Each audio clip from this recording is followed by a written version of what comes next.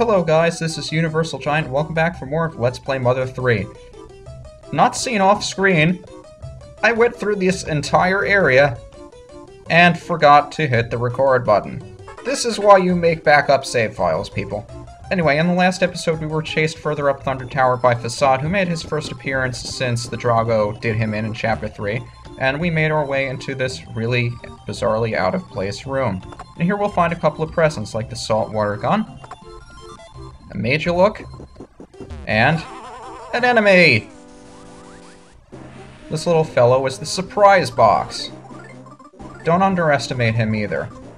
I wonder what he's weak to. Even last time I didn't figure out what he was weak to. I'll try freeze.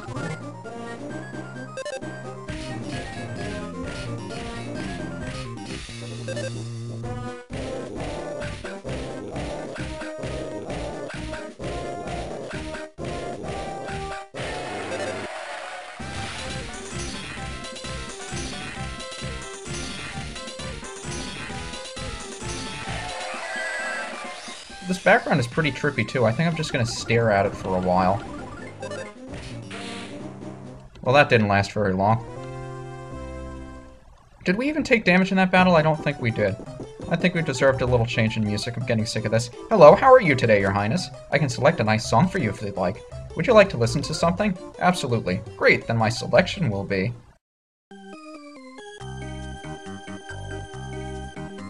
It's kind of like elevator music. I'll just let it play for a while. Let's explore a couple of the things around here. A guitar. Strum. What could this be? Maybe some kind of gaming console? What about this thing? A big fluffy teddy bear. It almost seems like it could take your place for you. Another throwback to Earthbound. Plenty of them in this room for some reason. I don't know why there's a whole room full of Earthbound references. Tiny cars are speeding around. Secret herb. Can't have too many of those. A soccer ball. There are many still unopened presents here.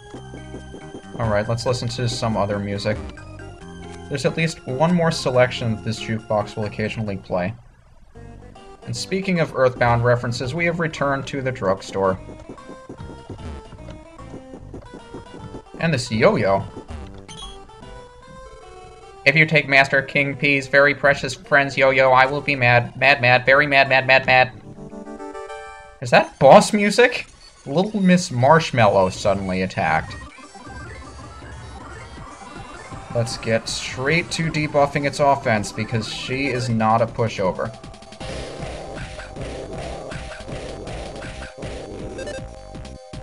And because she is a robotic enemy, she will be fairly weak to electric attacks, which we will promptly use after we debuff her a bit.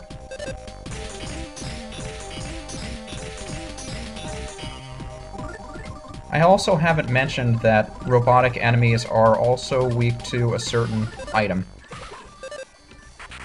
The saltwater gun, which we'll make fair use of later on. So I'll explain those when we get to them. Pretty self-explanatory, though.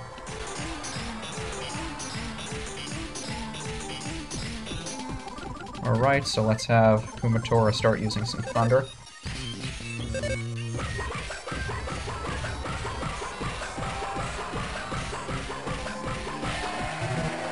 Little Miss Marshmallow activated the ultra ticked off system, and now she means business. I'm surprised that didn't do as much as I expected it to. Alright, let's really get to bashing her head in. Attacking wildly. Even that's not so bad, actually. Man, the last time I did this, she really gave us a walloping.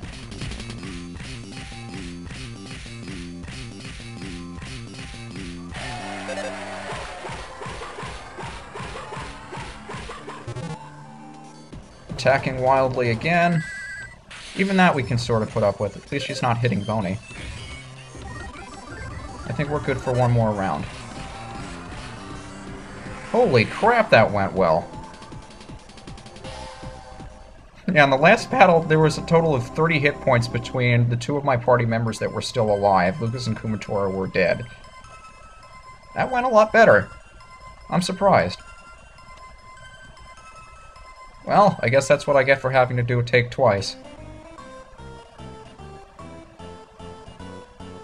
You're not looking too good, little Miss Marshmallow. You reap what you sow. Greetings, Cheese Popsicle. The number you have dialed is currently out of pork chops. From east to west it goes. Broken, oh so broken. Work long clank. And all that just so we could open up the container she was protecting and get a friend's yo-yo. Now what we can do with this is equip it to either Kumatora or Lucas. I like to give it to Lucas because he does more physical attacking. And it improves our offense a little bit and our speed a little bit. It can't hurt to have a little bit more offense, but the speed doesn't really matter because Lucas isn't going to be outspeeding anybody at this point. So let's just heal up a bit. And when we get out, I'll rearrange a couple of items and give Boney and Duster some nice attacking things that we'll be making use of shortly. But first, let's pay a visit to the Save Frog here, pick up some DP, so we can get stuff from the vending machine up there. So I'll do a little off-screen selling and inventory shuffling. And it's at this point that I would highly suggest you get rubber capes for all of your human party members, because we'll be encountering several enemies with strong electric attacks, and it's a good idea to have those equipped because they will almost nullify them. They'll only take a small amount of damage. And let's get a couple of pencil rockets for Boney. Or just one. And finally head further up Thunder Tower. And we reach the point where the electricity actually starts coming out of the machine, and now we can attack it in the form of an enemy. The Short Circuit Zap. So let's see if I can get one of these fancy combos.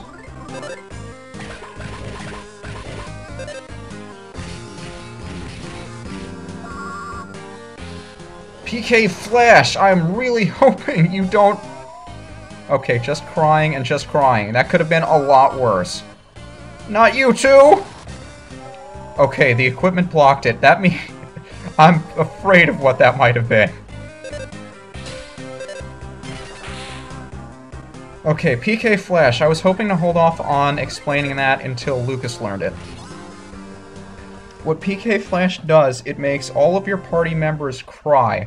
If it hits, then it can also cause some other weird status ailments, including paralysis and instant death. I'm actually curious of what equipment item of Lucas's blocked the thing.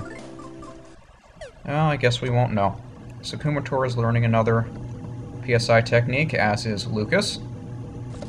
And now we get a sign that tells us to beware of electrical discharges. We really could have used that earlier, couldn't we? I'm comboing to that. I was comboing to that a lot better the first time around.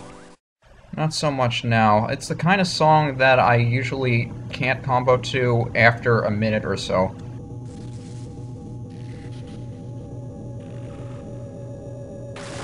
Whoa, jeez!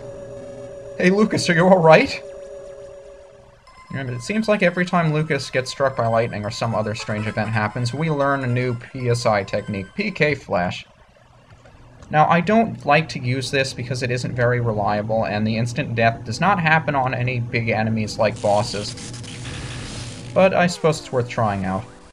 And if I don't try it out, somebody remind me to. So Kumatora learned PSI Magnet Alpha, which steals PSI from enemies. And Lucas and Boney both got level ups out of that battle, and Lucas learned Counter and Shield. Now, what a counter does, it's like a shield, except half of the damage is reflected onto the enemy that dealt you the damage. And PSI Shield is for PSI techniques. Whoa, who the hey are you? Actually, I guess it doesn't matter, huh? Just the fact that you were able to come this far is awesome, which makes you awesome. I think I might be in love. My name is Sheep. Don't ask any more than that. Trying to seem mysterious is my hobby. Well, you're certainly mysterious. Now, we are approaching the end of Thunder Tower, which means I would like to heal up a bit. So, is everybody healed up? Let's make sure Boney's healed up. Everybody else will be alright. Suspicious individuals detected inside the generator room. Activating defense system. Repeat, activating defense system. All personnel, it would be nice if you'd evacuate immediately. That's some defense system. Mr. Genitor, the boss of the 5th chapter. Now, do not try attacking him with physical attacks right off the bat, because he will counter them. Instead, let's start by debuffing his offense, and using a saltwater gun, which I mentioned is very effective against robotic enemies. Mr. Genitor is no exception to that rule. So there's not going to be much comboing in this battle. That was a very strong attack. Especially considering Kumatora is wearing the rubber cape. So I suppose we'll have her heal herself and have you use the scary mask. Now what you have to be careful of is Boney can't equip any item that will decrease the strength of Mr. Genitor's electric attacks. So if Boney is struck by one of those electric attacks, he's in trouble. Most of the other guys will be alright. Let's go with more love, more tickle sticking, just because I don't feel like using Duster to... Well, I'll use Duster as a demonstration to show what happens if you try a physical attack while this guy's up. And let's try a freeze. You may be tempted to use a Thunder against this guy, but do not use Thunder. He'll absorb the attack and it will do no damage. And that's what happens when you try to do a physical attack. So now that he's storing electricity, he's preparing for one of his strongest attacks. So make sure Boney is fully healed, and everybody that does not have a rubber cape equipped is also fully healed. Duster, you're not going to go before he does the attack. Well, you're going to go before, so I don't want to have you do a physical attack. You try freeze and... bomb.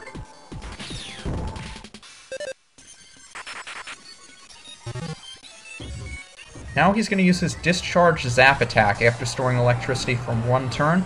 It'll do okay damage to us because we're equipped with the rubber cape, and it'll do a massive amount of damage to Boney. But now that he is down, we can wail away at him. And have you do that, and actually you need to heal up Boney, don't you? So let's heal up Boney.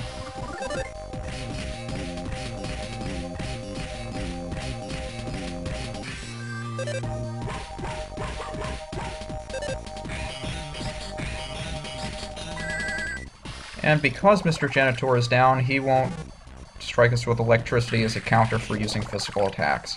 Now each turn he's storing electricity, he'll gain HP back, but it's not enough that we can't offset.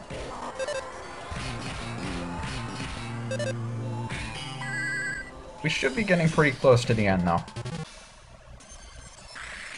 So 2 turns after restoring his strength, he's going to be ready to attack. So I will not use a physical attack with Lucas. I will, however, keep doing what I'm doing with the others.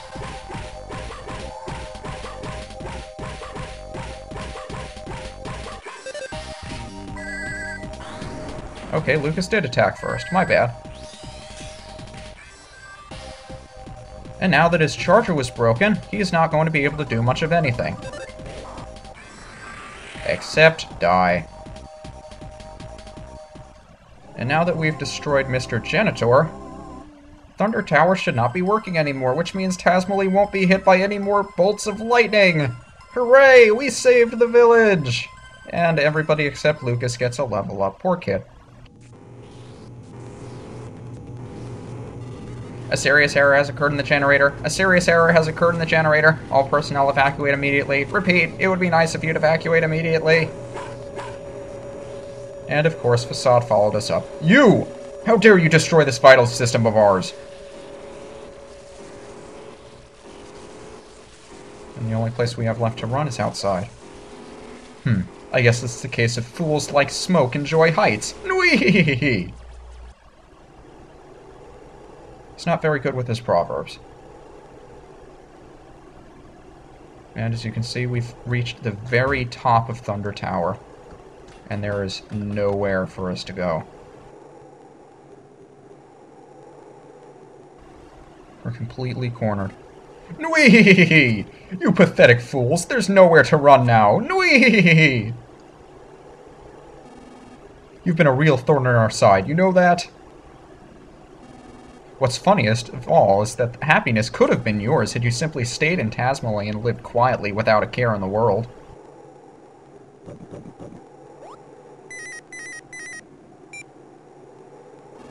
Alright, it's all set then? I'll be done here soon, so leave the mother pork ship on standby above. Thunder Tower is no longer usable, but this is the perfect chance to eliminate the whole lot of you in one fell swoop. It's a bit much for 3 lousy rats, but our king just loves being flashy. 3? What about Boney? So I've decided that you and Thunder Tower can disappear flashily together. Sounds like they're going to destroy Thunder Tower with us on it.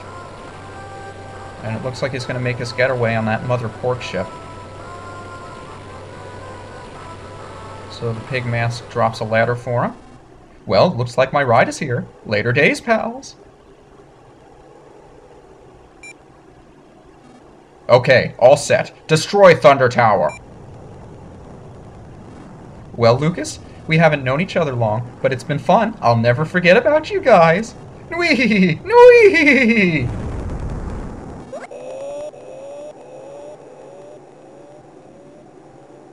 Well, he does deserve it for leaving those banana peels all over the place. But that's quite a fall for Facade. I don't know if he can survive that. And of course, Facade isn't here to be picked up, so we get to hitch a ride on the ladder. Alright, let's grab onto it! Rope Snake, you're up! So now we've latched onto the ladder on the mother pork ship. Is that?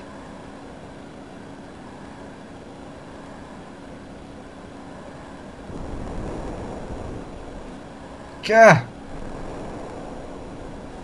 They're trying to shake us off! Lucas, Kumatora, Boney, hold on tight now! Duster, it's me, the Rope Snake. I know this isn't the best time to chat, but I have some good news for me, and bad news for you.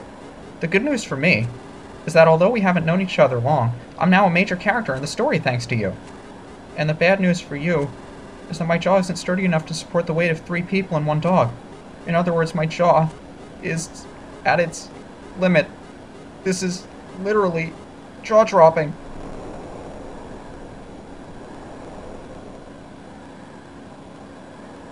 And there they go. The masked man takes one look back at us and heads back into the ship. So with our 4 party members plummeting out of the sky, Thunder Tower destroyed, and Facade, who knows what happened to him, we reach the end of Chapter 5. Moving puppets made from clumps of earth, a tower that can fire thunderbolts on demand, an extensive highway system, ships that fly through the sky. The enemy that Lucas and his companions must stand up against has grown to such an enormous scale. Do they even stand a chance against this vile and powerful nemesis? No, common sense must be ignored in a situation like this. Even if there's only a 1 in a billion chance of victory, that means there's also a 1 in a billion opportunity of turning the tables completely. Will Lucas, Kumatora, and Duster be separated once again? Or will they work together again to overcome the obstacles that stand in their way? From the flying ship, a masked man looks down upon Lucas and his friends. His profile is still very youthful. The tale now moves to its next chapter, with an almost certain promise of battles far more intense than ever before. And with that, we reach the conclusion of Chapter 5. And in the next episode, we will begin Chapter 6. This is UniversalGiant, and I'll see you guys next time.